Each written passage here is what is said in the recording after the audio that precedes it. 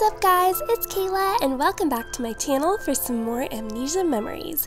We have our last extra story, which is UKYO, and then in a couple more months we'll have the continuation to this story, which is in Japanese, but I'll be translating it for you guys and posting it on my channel, so look out for that. But without further ado, let's just get into UKYO's short story. I had a dream.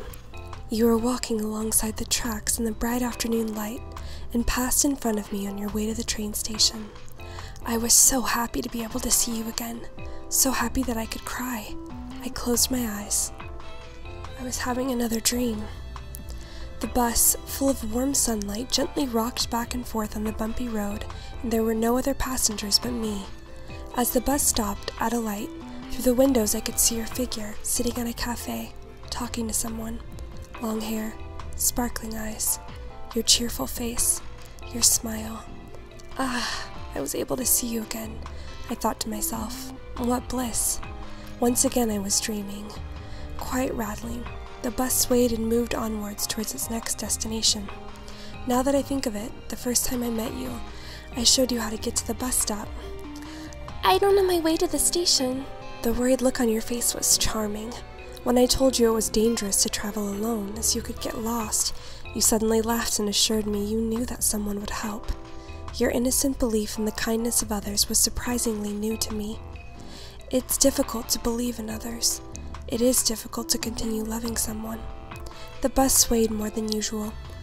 There was an intense screech, rattling, a thud, a crash, breaking, crushing, fluttering. I saw the driver crawl out of the upturned bus from his window. He ran towards me, then stopped as he saw me. He was probably speechless. I couldn't see his face, so I couldn't tell for sure. The driver ran towards the main street and shouted something in a loud voice, and I was left alone, crushed under the bus. Perhaps he had gone to call for help, but I knew he wouldn't make it in time. My legs wouldn't move. I couldn't feel anything past my waist. I knew even if I tried to pull myself out, I wouldn't be able to. The bus didn't look like it was leaking gasoline, which was fortunate, so I'd probably die from the blood loss alone. I knew this would happen from the moment I got on the bus. If there'd been any other passengers besides me, I wouldn't have boarded, but there wasn't. The universe is exceptionally cruel.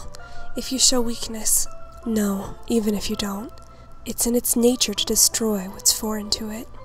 Today was August 22nd. I would leave this world with 3 days to spare before the time limit. Even then I was glad for this time around. I was able to see so much of her smiling face. It was short, but we exchanged words as a waitress and a customer. It was so difficult to hold back my tears when she directed her voice at me. I wanted to hear her more. I wanted to touch her. Even once I wanted her to call my name. But that was a wish I'd long given up on. I couldn't get close to her, and the closer I did get, the more danger I put her in. That was why I had to die so quickly. The weather was nice today, and I was able to see her too. Up until today was enough, I thought, so I embarked on a journey with no destination. As I opened my eyes, the blue skies of summer were spread across in front of me. If I could leave here with this blue being the last thing I see, I'd be at least a little bit happy. The blood flowing from my legs started creeping up my back, and the unpleasant sensation brought me back for a moment. The pain was distant, but the final pangs told me to keep struggling while I still had life. Failed again, huh? In a darkness devoid of any senses, a soundless voice spoke to me. You've been resurrected. Your wish was not fulfilled. This is why this cannot end yet. I cannot separate from you just yet. Even when he had gone through the same experience, the same pain of death, the reason Nil could speak so indifferently about it was because he was an existence akin to a god. Inside this muddy darkness, only Nil let off any light, though it was hazy. I'm unsure whether light is the correct word since most of my senses were fading. In the times before I reached a new world, I basically didn't exist. My magic has been nearly depleted. At this rate, we'll be unable to escape from this place. We'll be bound to drift eternally in this darkness. I wouldn't like that, I thought, feeling heavy and cold.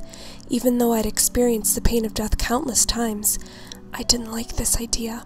Being unable to disappear was frightening. The thought of there being no end was terrifying. I'd rather have this endless loop of living and dying continue, rather than be in eternal darkness. That's why I think I'll gamble on this one last time. One last time. Did we even have anything left to gamble with? Let's go back to that world. The world where you were with her. But that world is... She's already died there. That is why I must rewind time. In doing this, I'll use up all my power, and I'll most likely end up in a comatose state. However, it's all we have left. A comatose state? Did this mean I wouldn't be able to talk to him like this anymore? That isn't all. If you fail in this world, we'll not be able to escape any longer. From this darkness? From this eternal terror? Yes, that's probably what would happen. But there's nothing else we can do. If we let this go, then we'll truly lose our last chance. I'd no longer be able to see her. Yes, that's what would happen. This would be miserable. The reason I was able to continue living like this, even when I could barely keep a grasp on my sanity, even as my soul continued to shatter, was because of her existence. I wanted to see her. With that simple goal in mind, I continued to live and to die. Are you scared? I'm not scared. If I could meet with her one more time, I'd be happy, no matter what would be waiting for me in the end. You've already given up, haven't you, on being saved? It's something I wouldn't wish for. I couldn't wish for happiness. Only, if I could see her become happy, that was all I needed. Even if you've given up, I won't. Ukyo, I promise I'll save you. And if I cannot save you, I will end it all. Thank you, Neil. I was truly grateful for those words. Let's go, Ukyo. This is our last journey. Yes, let's go. To meet her. One more time. What's wrong? You keep spacing out.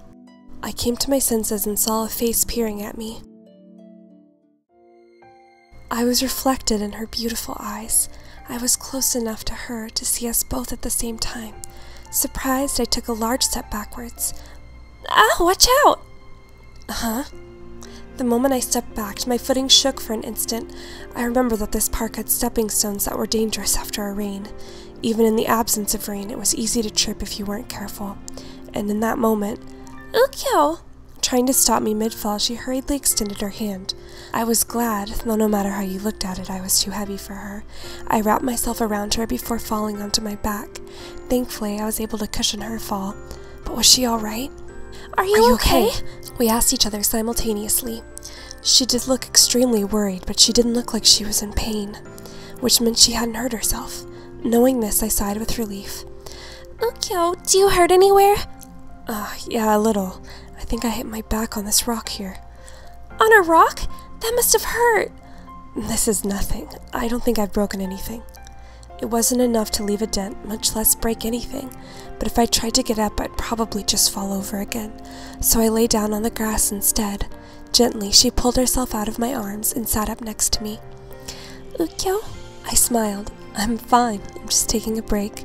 I'll get up in a moment. Okay, I'll wait. She was adorable, sitting next to me with a worried expression for a while. Feeling a bit mischievous, I reached up and lightly pulled on her hair. At first, she showed resistance, but after a second tug, she leaned down towards me with some hesitation. I placed my hands behind her head and gently kissed her. I was so worried about you. I know. I'm not gonna die. I promised that I would keep the two of us safe. I wouldn't waste my life like I'd done before, so that this happiness would not end so easily. If possible, and for as long as possible, I'll stay by your side until the end. You know. Yes? No, it's nothing. Whether sick or healthy, I would stay with you until the last moment of my final breath. I'm so happy. Etching into my eyes the vision of the days azure, sky and your smile with a feeling of bliss, I closed my eyes. Was I still dreaming?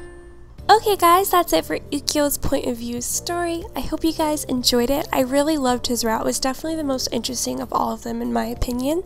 Let me know your guys' favorite guy in the comments below, and I will do a poll before we start the after story on who we should start with. So please look forward to it, and also I'll talk to you guys on Wednesday for a double feature of Blood and Roses.